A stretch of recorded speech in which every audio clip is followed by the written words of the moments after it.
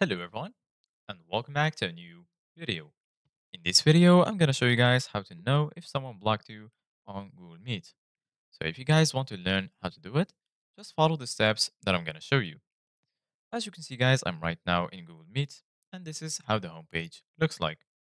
So right here in the center, you're going to find new meeting and also enter a code or link. So basically guys, this place is for entering a code or an invoice link to join a private meeting. If you click on your meeting, right here, as you can see, guys, you can create a meeting for later, start an instant meeting, and schedule in Google Calendar. So right now, I'm going to click on Start New Meeting. And as you can see, guys, now we're joining the meeting. Once you're here, as you can see, guys, right here in the left, you're going to find two options. Here, you're going to find a link generated that you can copy and send to people you want to invite. And here, you're going to find Add Others.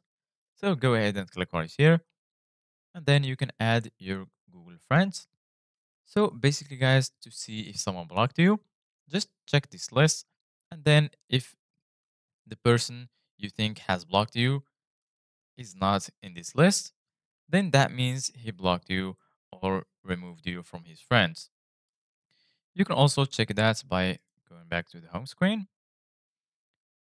And then, for example, I'm going to go to calls. Then right here, you can create a group link or start a call.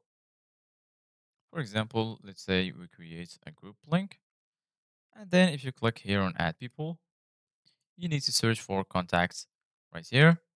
So just type the name of the contact you think has blocked you. If you find this, that means he didn't block you. And if you don't find him, it means that he blocked you from Google. So this is it guys for today's video. Thank you guys for watching. See you guys in the next video.